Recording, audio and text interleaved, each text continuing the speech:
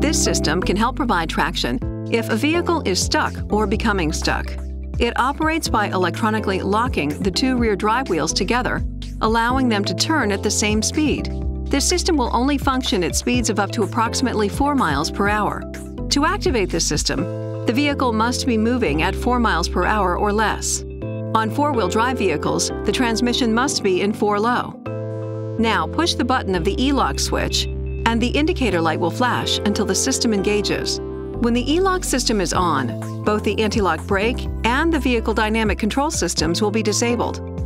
This is not a malfunction.